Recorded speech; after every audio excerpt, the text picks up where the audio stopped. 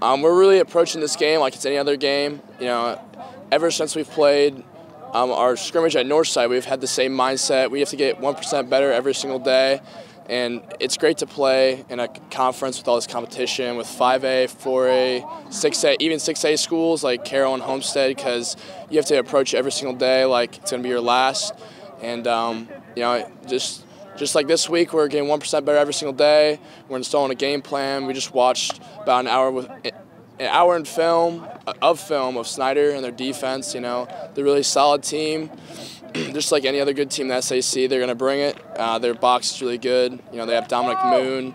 Number 38 is really good off the edge, so I'm going to have my head on a swivel. So just approaching this game like it's any other game and get the ball to my playmakers, and it'll be a fun one. Yeah, you kind of alluded to it. What does Snyder do well defensively that you guys are going to have to counter and make sure they don't do well on Friday against this offense of Bishop Luers? They really fly to the ball, and they're coached well.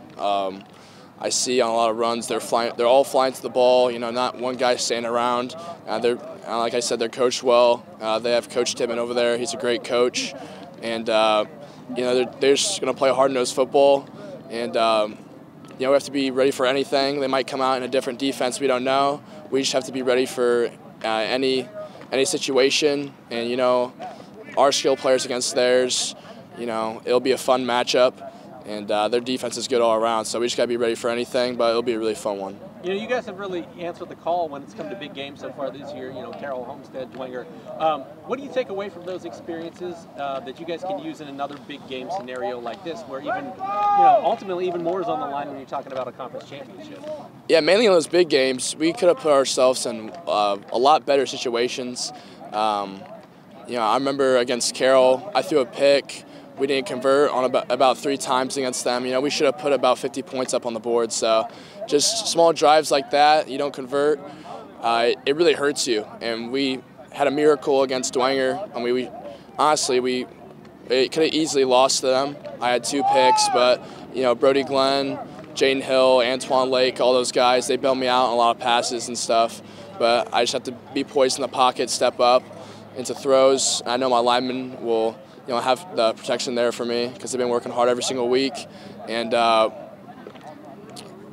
yeah, I mean, it's just approaching this game like any other. SAC passing record, man. You broke it last week against Southside, correct? Yeah. So what does it mean to be the all-time leader as far as the SAC goes? What was your reaction, and what does it mean to you as a feather in the cap? It's pretty cool.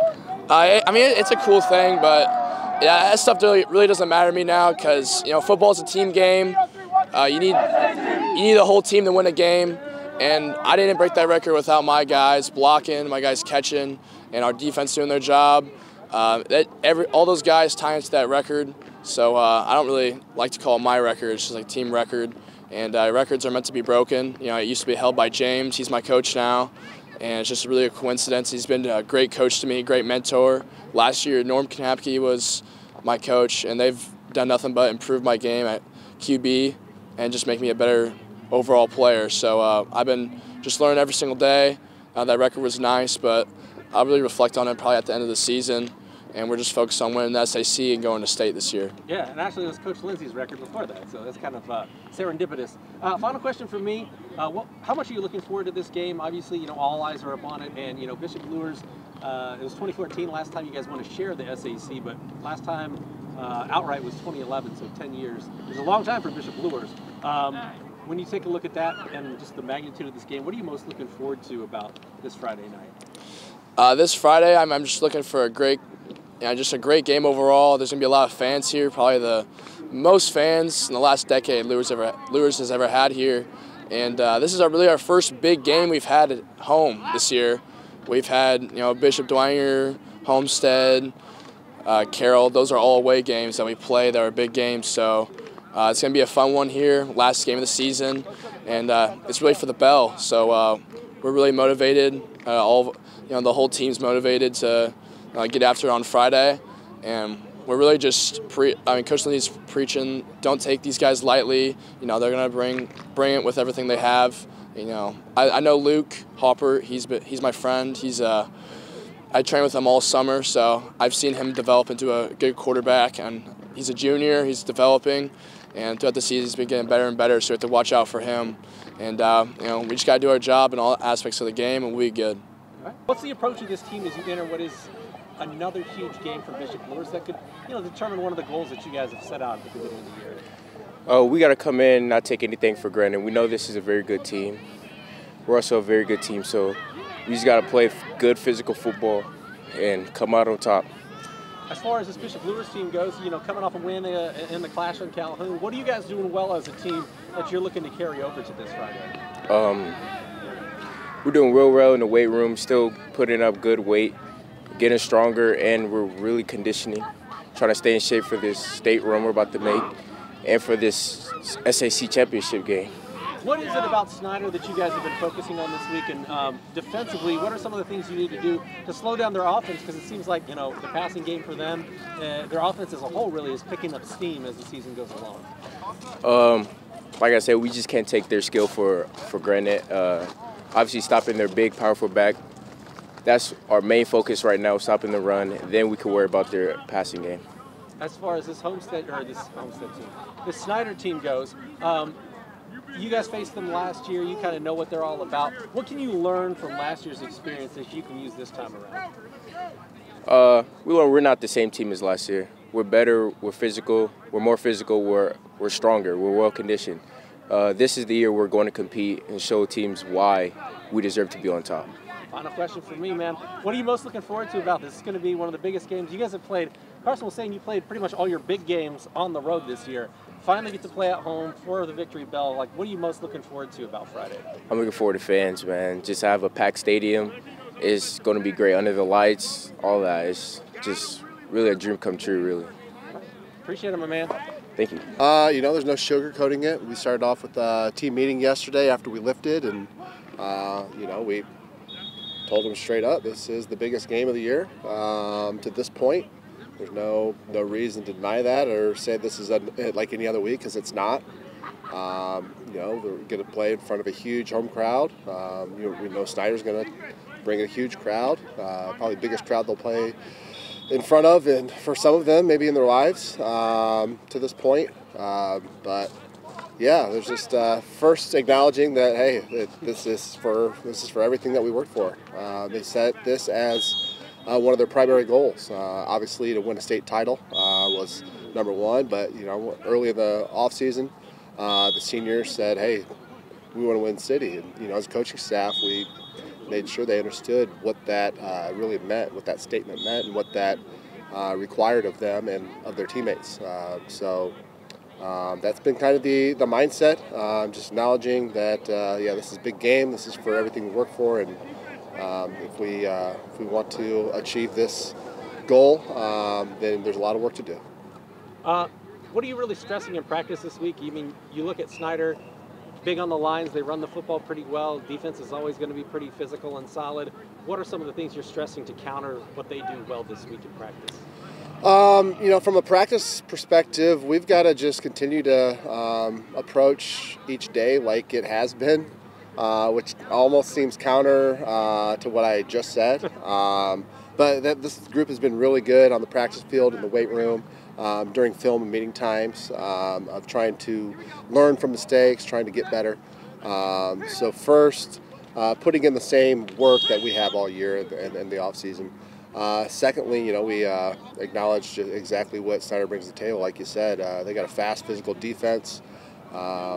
Two of the best box players in the city, if not the two best box players in the city, and Keel and Moon. And then, on the flip side, you got arguably, I'll take Sir up there, but you got two of the best running backs in the city squaring off. You got a very talented and composed junior quarterback in Halpert. You got a big, aggressive, physical offensive line. We got to play sound football. We got to bring our end game in every phase. Their special teams are there's nobody better in special teams in the area than Snyder on a yearly basis. So we've got to just focus in every rep that we get out here on the practice field, every period that we have, and find ways to get better. And if we do that, then give ourselves a good chance on Friday night to win a title. In a non-Snyder related question, Carson Clark becomes the SEC's all-time leading passer this past week against Southside. he, broke James's record, who broke your record. And I imagine, let's see, you were offensive coordinator or quarterbacks coach when James broke the record, which was your record. So what does it mean to kind of have all three of you on the sidelines working together and have that legacy stay within the Bishop Luers family? Oh, it's pretty cool. I told James when I was his quarterbacks coach and his coordinator, so, records are meant to be broken. It's actually, I think every coach wants to see that for his player, regardless of who owns that record. And I maybe previously at some point owned it. I know Wazinski came along and Norman Kanapke. I mean, there's Scott Stansky before me. There's been some just some stud quarterbacks coming through here, and when you can see a young man accomplish those feats, it's a pretty cool thing. Records are meant to be broken. We hopefully someday we got another quarterback coming through who can do the same thing. Final question: as a guy who's played in the Snyder Luers games and coached in the Snyder Luers games, how much are you looking forward to this coming Friday night when it's, like you said, it's kind of all on the line as far as SAC championship goes? This is unique, without a doubt. I don't know the last time the city's had a quote-unquote city championship in Week 9, where you got two teams playing for that belt. And obviously Carroll's in the mix as well, but that in itself makes it unique. The fact that there's going to be an especially large crowd, I would anticipate, on Friday, just adds to the level of excitement. And then, we've had some, maybe not the last couple years, but over the, since I graduated 2002, we've had some really good games, more often than not over the last couple of decades with Snyder. We were just talking in the office yesterday about how some of the heartbreakers we had from 2012 through 2015. We had some teams that were right there. I think last year we talked about closing the gap with these big teams, these big power programs here in the city, and that was our goal, was to narrow that gap. And I think Week 9 last year, we lost 34-13. I think was the final. I think we felt at that time we started to close the gap. We had a very competitive game. I think we were down 14-13 at half. So the kids should approach this week with some confidence. While we haven't beaten them since 2011, this group has played with a lot of confidence all year, and from everything we've seen on film, we believe that that we're the best team in the city. I'm sure Snyder feels that way. I'm sure Carroll feels that way. When you're playing at this level for a championship, you have to feel that way if you can give yourself a chance. But definitely very exciting, and looking forward to kids capitalizing on a great week of practice. Good deal.